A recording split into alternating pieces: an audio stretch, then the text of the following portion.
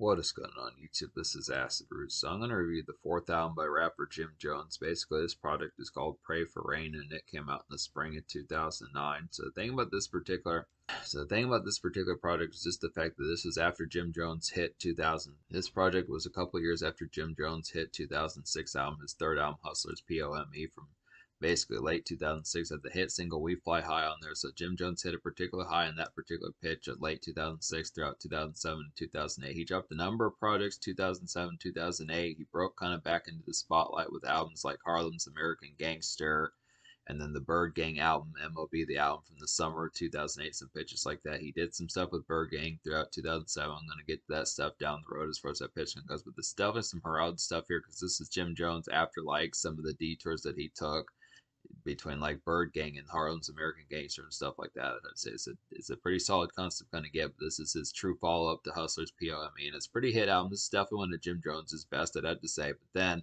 Jim Jones was just overall on a pretty good high, and just really he was really cresting throughout the late 2000s. I'd have to say in particular, just some excellent stuff. This is an album that I remember and definitely pretty pitch type one to kind of get here. Some great stuff to get out of the late 2000s. I would definitely have to say it's pretty underappreciated, especially nowadays. I look after the views or the hits that this particular album got from Spotify, and it's really kind of minimal, I'd have to say in particular. Just not one that's really that popular, but for the most part, Spotify did. For the most part, Jim Jones didn't translate that well to Spotify, I'd have to say. He was kind of there in the mixtape type days, but he kind of dried up after this particular album, I'd have to say. Really, the thing about Jim Jones for the most part is on most of his albums, he would get one hit single, but he always flubbed with like the second single or anything beyond that. That's what happened with Hustler's POME when he dropped We Fly High. There was actually a second single that was called like Emotionless that had Joel Santana on there, but that single completely kind of flubbed.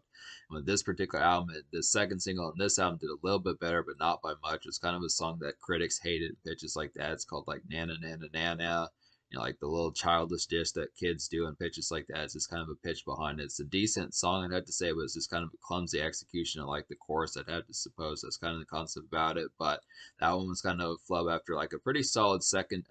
Basically, the lead single off this particular project was a pretty solitary single here. It was Pop Champagne, definitely a pretty hit song out of the fall of 2008. Pitches like that, real good hit single. Jim Jones is pretty large in 2008, just between songs like Splash, that was a pretty nice one. Then there was like one that Love Me No More and some pitches like that from Harlem's American Gangster, some of those type ones, Bird Gang Money, some of those type ones, I'd have to say. That was some excellent type concepts. So Jim Jones pretty much was rocking 2008, and he crested a little bit into 2009. This is, like I was saying, this is a very underappreciated album here, I would definitely have to suppose.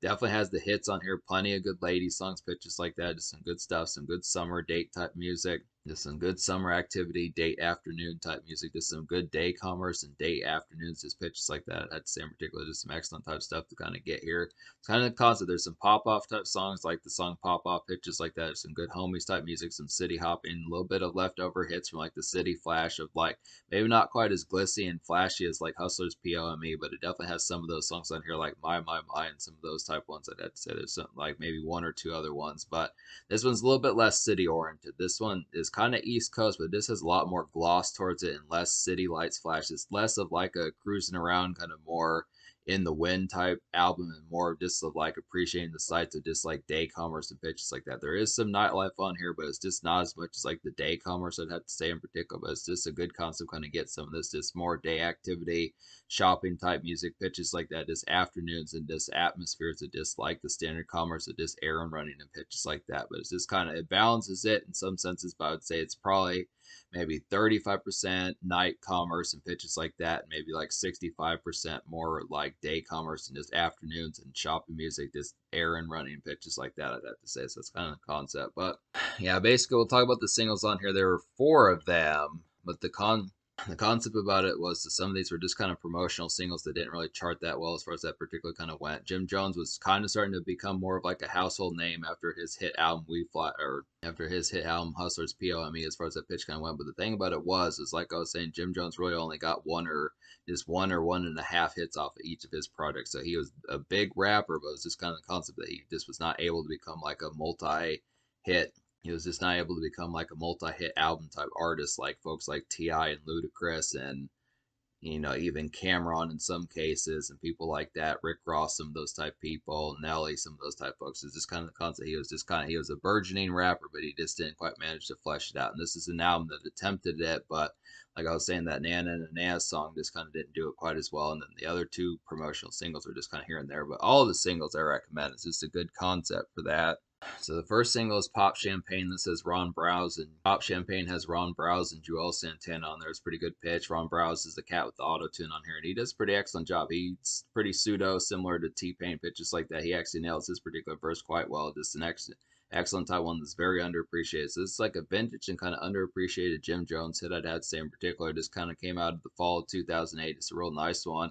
This is like, the song has some crisp kind of nightclub appeal, I'd have to say in particular, and this is just like some nostalgic kind of fall music, I'd have to say. Definitely nostalgic kind of autumn music. Just an excellent type pitch to kind of listen to. Great song to listen to October, November. I mean, this can kind of be a summer type song just because the overall exuberant and lush kind of energy of this particular one. It's a real thumping and kind of just spacious type one for just the atmosphere behind it, just real crowded type one, I'd have to say. It's just kind of the concept about it. But I look after it, it just really reminds me of something you're really listening to around Halloween and Thanksgiving, pitches like that, some of those type times.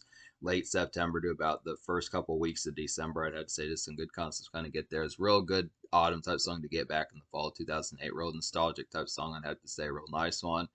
Classic kind of hit, Jim Jones kind of hit, but it's just kind of the concept. It's just it performed well, but it's just kind of a forgotten about one, just because I feel like Jim Jones, especially in these times, is kind of an afterthought for the most part, just because he was kind of a one hit wonder per album, just with how that kind of went. So it's just kind of one. I feel like definitely We High Flies. I definitely feel like We Fly High is one that's talked about quite a bit, but in terms of some of these other ones, this is probably one of the ones that just isn't talked about as much, but it's a nice one.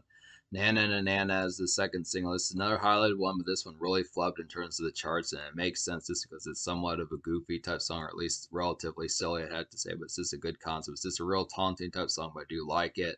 This song has a decent bounce and jazzy kind of electro venue. It's kind of a jazzy electro venue hit, I'd have to say in particular. This is kind of an offhanded chorus and casual appeal this song particularly has, but it's just casual appeal that this song particularly kind of has, but it's pretty stellar, I'd have to say. So it's just the concept. If you can get past the chorus and pitches like that and just the overall awkward kind of song title, I'd say this is a pretty nice one.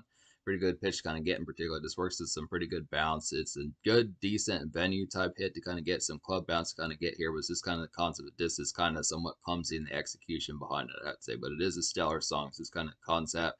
I mean, if you hear this song on a playlist, if folks are like, well, what's this song? You say, oh, it's Nana and Nana. People, if you're in a whip or something like that, and you're like, well, what's this song? And you say, oh, this is a nice Jim Jones song. You just would say, oh yeah, this is that hit song Nana and Nana by Jim Jones. It just doesn't have that same appeal, but it is one if you're just listening to a playlist and you don't really ask and want to full blown know what some of these particular type tunes would be. It's just a good one to kind of play, but in terms of like gab and gossip, it just doesn't hit quite as heavily, I'd have to say. It's kind of the concept, but it's got some appeal about it. Precious is the third single. It says Ryan Leslie on there, which is a pretty good pitch. Definitely like this one. It's like a bustling kind of light rap rock, ladies flash of a song, I'd have to say in particular. It's like some good date night and overall social commotion fun, I'd have to say about this one. This is just a real spicy makeshift kind of song. This one's just pretty overall nice type tune. This is some good day commerce, like I was saying, just good concept. Just a real spicy. I guess it would be more date evening. Just a pitch, just like that. Just kind of the atmosphere, just restaurant type music. Some of those type fares, as far as that particular kind of goes. Just some good shopping mall type music. Something maybe in the right day you'd hear at a place like Macy's, some of those type places like Macy's, Bath and Body Works, some of those type places in particular, as far as that particular day commerce kind of goes along with it. Just a real nice one. Just real like the appeal of this particular one. Just some good ladies flash. I'd say this is kind of a good nightclub type song, but it also works for, like I was saying, some good restaurant type music and just overall commotion, just outing type fare, just good stuff to kind of be out and about with. I'd say real nice one. And then surprisingly, Frenemies was the fourth single. Now this one kind of feels like a different one to kind of pick for a single. I probably would have went with something like Medicine or This Is the Life or maybe even possibly How to Be a Boss in certain cases, Blow the Bank, or This Is for My Bitches would have been a nice one, or even Girlfriend. But this is one that probably needed to happen just in terms of like some differential kind of song appeal. I'd have to say is a differential type topic to kind of get. This is kind of a grizzled kind of city day commerce of a song I'd have to say in particular. It's like a real talk song, I would definitely say, and this is like some solid Traverse thoughts. I would definitely feel like, and this is just like a hustler's kind of makeshift hit, I'd have to say. So this one's kind of about Dipset and folks like that, maybe like Freaky Zeke and Cameron, some of those type folks he kind of had a falling out with, because around this time, particularly Cameron was not. If you'll notice that Cameron was not particularly on this album, despite the fact that they were both a part of Dipset. You know, by this point, Jim Jones had kind of separated more from Dipset. Cameron was at least on Hustler's POME, but he wasn't on like the Bird Gang album, and he wasn't on Harlem's American Gangster, some of those type pitches. As Jim Jones started to blow up in late 2006, 2008, Cameron was starting to fade away in pitches like that. I mean, he was still kind of around, but Jim Jones kind of, in some cases, became more popular around this time. It was this kind of concept. They just had some bickering internally and pitches like that. Some folks say that the beef was kind of something that was just materialized to kind of get them both some press and pitches like that. But for the most part, it was just kind of the concept. For the most part, nowadays, they don't even really collaborate on songs, even today, as far as that kind of goes. So it's just kind of the concept. They just seemingly never reconcile that sort of pitch. But Joel Santana's at least on here a couple of times, which is a good pitch. Just kind of get. He was also on the Bird Gang album, just stuff like that. I'd have to say it was just kind of concept of talking about it. Good stuff there. So that's the single. So basically, out of 16 songs on this particular album, I wound up recommending to you 12. So it's an excellent type pitch to kind of get here. Basically, the 4 songs I don't recommend on here would be Intro, Pulling Me Back, Let It Out, and Rain. Talk about some of these real quick. Basically, the first 3 songs you hear on this particular album are just some poor type productions on here. I feel like Pulling Me Back was almost one I recommended. That one's kind of like almost like a ghoulish type one that just feels like a kind of spooky kind of boom bap type production on there. Not necessarily boom bap in terms of like 80s type fare, but just something that has a lot of bass and thump about it. Pretty similar to My, just a little bit more ghoulish type one, more haunting, but it's just a concept. I just couldn't get into that one enough as far as that kind of went. And plus on Spotify, there's a couple songs that you just can't listen to on Spotify for some strange reason. And on YouTube, it's kind of the same pitch. Like some of these playlists, like Jim Jones just deleted these songs, or at least doesn't have them available. Pulling Me Back is one of them, and Medicine's the other. Not really sure why those songs are harder to get a hold of as far as that particular kind of goes. But it's this kind of concept. You have to kind of search around a bit to get those 2 particular songs, which is unfortunate because Medicine's a really dope song. I'd say I really appreciated this one. It's a real nice one. Do recommend it. So if you buy the CD, I'd say to go fuck with that particular song because it's a nice one. Pulling Me Back is kind of one, somewhat on the fence about it, but I do like the get up of the particular song and the atmosphere behind this within a relative pitch. But it's just kind of more, not quite enough to be on the fence about, but it is one within some degree of note. Intro is not really much of a song just because that's kind of the concept about it. It just is more talking and just get ups like that. I'd have to say just kind of the concept. Let It Out was just kind of a poor production. Didn't really appreciate that one. It's a real kind of awkward and poor guitar type song that just didn't work. There were just kind of some poor and awkward type guitar licks on that particular song that just didn't work out that well. I'd say it was just the production on that one was just not that affable at all. I'd have to say. Same thing with Rain. That was just kind of one that was just another one that just didn't work as well as probably what it needed to. It was just kind of a more introspective type one. There's some ones on here that kind of did that. My pulled it off better, and I'd say Pulling Me Back probably pulled it off better than Rain. Just kind of an unfortunate aspect just because Rel is on that particular song and he was kind of a part of Dipset, so he probably should have been on a better song to have kind of gotten that one, but it just didn't turn out that well. That's just kind of the concept. So Intro, I kind of feel like Intro is not really a song, so just be able to say that there's 12 out of 15 songs to recommend. That's kind of here and there, just being able to say I would almost damn near say I could give this album like a 10 out of 10. I think it's going to get like a 9.25 out of 10, but then I kind of feel like if Intro is not really a song, I just would have to say it'd be more 15 songs. So just being able to say maybe it could be like a 9.5 out of 10. I'd probably say if you want to count Intros like a song, it's like the 16th song, I'd say it'd be a 9.25 out of 10 that I give this album. If you don't want to count that, I'd probably say it'd be like a 9.5 out of 10 just because of the concept of it. I realize that for the most part, when I only dislike 3 songs out of a vast majority of songs on an album, I usually wind up giving it a 10 out of 10, but I just kind of look after it. Just between some of the concepts, like some of the songs being slashed and pitches like that, if they're still available to kind of get in pitches like that, if you can buy it on like iTunes or Amazon, some of those type pitches, some of those type pitches anymore as far as that kind of goes, or just if the CD's harder to find, I just would have to say some concepts like that should definitely be on Spotify. And then just between like songs like Rain and Let It Out and some degree of Pulling Me Back kind of being that way. But I think a 9.5 is still pretty damn good, I'd say. But we'll talk about some of these songs here. So How to Be a Boss is a real nice one. This says NOE, who sounds very similar to Jay-Z, and then Ludacris on this particular song. It's definitely a pretty good pitch to get Ludacris just because he wasn't dropping a ton of verses in 2009. So it's a nice one. This is like a screeching kind of city lights pizzazz of a song, I'd have to say. It's like some good evening outing fun, I would definitely have to say in particular. And this is like a contemporary kind of 2000s East Coast type hit, I'd have to say. Definitely some pretty excellent type stuff. This kind of a bopish type one. This is a great nightclub type song to kind of get here. Some city lights pizzazz. It's definitely one that probably could have been on Hustler's POME in certain cases, I'd have to say in particular. There's some good concepts. There's some real nice East Coast kind of pizzazz that works pretty well. Probably need another song like this, I'd say. This one, between How to Be a Boss and Pop Off, these are some ones that just have that real good appeal, just like some of that after effect of just more homey type music and pitches like that. But speaking of Pop Off, this is a real nice one. It's like a rowdy kind of triumphant outing bravado of a song, I'd have to say in particular. It's like a good, this is some good homies music, I'd have to say, for like pounding hangout nights, I'd have to say in particular. And this is definitely a good one to smoke a few, kind of get crunks and pitches like that, just kind of kick back. Great track to smoke a few, watch some football pitches like that, PlayStation type music, some of those type pitches as far as that particular kind of goes. Get some snackage, I'd have to say, real nice one.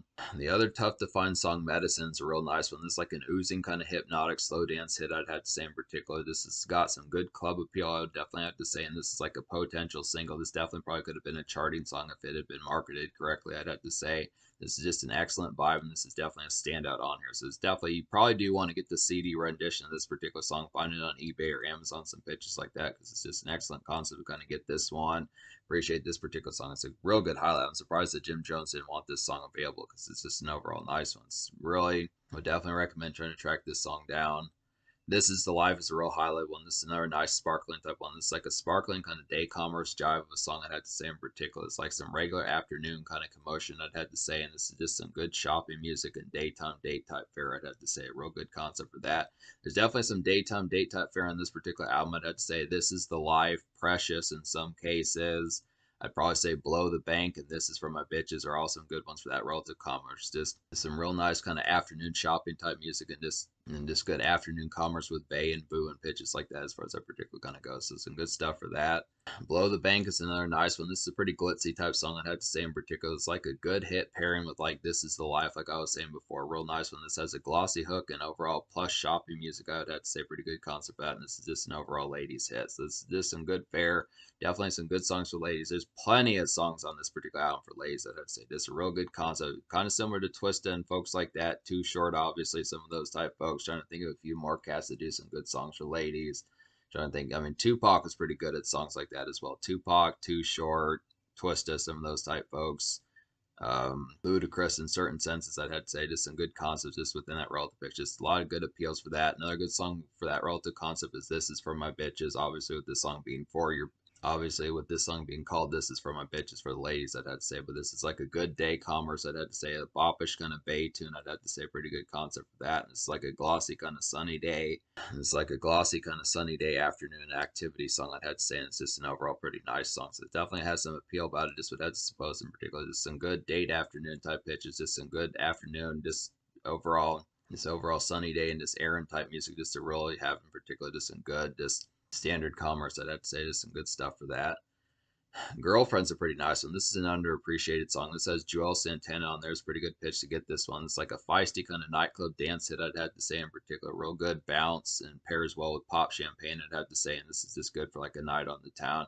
This one's a little bit more tribal, like the pitch behind it, a little bit feisty and ferocious. Kind of pop champagne was kind of like a tribal one almost in certain pitches, I'd have to say. These are just two, Girlfriend and pop champagne are two exotic type ones to kind of get on here just for like a tribal type sense, a little bit more ferocious, animalistic type tones as far as that particular kind of goes. But there's some nice ones I would definitely have to suppose. Real nice stuff to kind of get here. Joel Santana really shreds his verses and pitches like that. And I would have to say this overall has some good vibes about it. My is a pretty nice one. I think I talked about this one. I'm not really sure if I did, but I'll talk about it again just to get to this one. It's like a murky and kind of gloomy city night creeping of a song, I'd have to say in particular. It's like some good ruminating. This is a good ruminating hit, I'd have to say, definitely. This song has character, I would have to suppose, and this is just a get some errands done type song, I'd have to say. So this one's kind of about Jim Jones' fallen friends, stack bundles. I'd have to say, I didn't realize that he was deceased, but he was the cat that was on. He was the cat that was on the Dipset X Mess a bunch. I reviewed that album back in December. I'd say definitely pretty good album. I'd say it's a Christmas album by Jim Jones. Some of those type pitches. That's the one that's really underappreciated by Jim Jones. Also, I'd have to say I do recommend that one. Stack Bundles was on that project. He was also on a little bit of Hustler's POME as far as that pitch kind of went. So those are some concepts. But he passed in between those albums and this particular album from 2009. It hit Jim Jones pretty hard, so it's a good pitch to kind of get this particular song. A real gloomy type one, but I do like the murky type appeal of this particular song. Just I have to say some of these city hopping type ones would be My, Frenemies, and How to Be a Boss. I'd have to say in particular, just some real nice ones to kind of get within that relative pitch. So some dope stuff. But yeah, like I was saying, a lot of this is kind of day commerce, just pitches like that. Some of these, I do feel like Murky. I do feel like My is a little bit more night creeping, I'd have to say, but a lot of these just like some of the well, most of these ladies type songs are more in like shopping type commerce during the daytime, I'd say. But yeah, it's basically 65% day and I'd say 35% night, just within that relative pitch. Maybe a little bit here and there more, but there are some nightclub songs like Pop Champagne, Na Na Na Na, How to Be a Boss, Pop Off, some of those type ones. Just being able to say there's just some good gems on here, just kind of the concept. Maybe, yeah, it's just some good pitches. It has a good balance of day life and nightlife, I'd say. It's just a good concept just to kind of get some of these out and just within the relative pitch, I suppose. That's kind of the concept. But yeah, 9.5 score out of 10, I'd have to say, just slashing the fact that intro is not really a song, I'd have to say in particular. The social score, I'm going to go ahead and give the social score like a 10 out of 10 because I really like the appeal of this particular album. Just has a lot of good boppers type appeal. The only reason why I wouldn't give it a, maybe I'll give the social score like a 9.75 out of 10 because it has a lot of appeal about it, but it's just kind of the fact that some of these songs are just kind of underappreciated and didn't really chart that well just as far as that kind of went. Jim Jones is always kind of seen as like a one hit wonder, or at least a one hit per album wonder as far as that kind of goes along with it. So it's just the fact that most of these singles kind of flubbed apart from Pop Champagne, and even Pop Champagne's kind of an underappreciated type song, I'd have to say. This kind of concept, I feel like the quality of this particular album is definitely kind of there. I'd have to say it's just kind of the concept that some of these just kind of underperformed. I just would have to say. I mean, Ludacris is on here, Joel Santana's on here a couple of times. NOE is a really good lyricist, pitches like that. There's some good lady songs on here. That Oh She Do's a pretty good R&B singer, so it's just a lot of good pitches as far as that particular kind of goes. Ron Browse is on here, just some good pitches like that. Has a lot of good appeals. It's kind of the concept as to whether or not folks are going to give Jim Jones the world as far as that particular kind of goes. Because Jim Jones may not be a sheer full-blown kind of lyricist, but he does have some good songs. He's definitely one of those ones, especially as ringtone rap started to die down in like 2009, late 2008, 2009. It's just a good pitch to kind of get some of these, just to get some of these particular type songs. But I would give it a perfect score, but I'll give it a 9.75 just because the fact that some of the appeal might be slighted just because folks don't normally give Jim Jones the world as far as that particular kind of goes. But that's the concept. So in terms of the future, like Jim Jones put out an album in late 2023. I want to say it was like a sequel to the Bird Gang album, something like that. He dropped like a Bird Gang MLB the album 2, something like that. He's dropped a number of projects. Jim Jones has plenty of projects that I'd say in particular. He's got plenty of mixtapes, plenty of albums and pitches like that. There's definitely some more I want to get to. There's like a mixtape I'm going to get to. Definitely some mixtapes I want to get to. Just pitches like that that's going to happen down the road. There's definitely more Jim Jones to kind of get to as far as that kind of goes. This is damn near a classic. This would have to say the impact of this, even if it's kind of underappreciated, I look after it, and even if he slashed a few songs, I still would have to say. I just would have to say for the most part, this is increased. This is inescapably excellent. I just would have to say, despite the fact that it's kind of underappreciated, I still would have to say to give this project a whirl and just fuck with it, just because there's definitely some good hits about this particular project. Definitely some good day commerce, some good date afternoon type fare, and some good night commerce. Just has a lot of good gloss in this overall appeal about it. Some good hooks on here, some great productions, just stuff like that. Some great guests, some of those type pitches. Just an overall just compelling and thrilling album that just does a lot right. I have to say, so it's definitely some easy stuff to kind of fuck with here.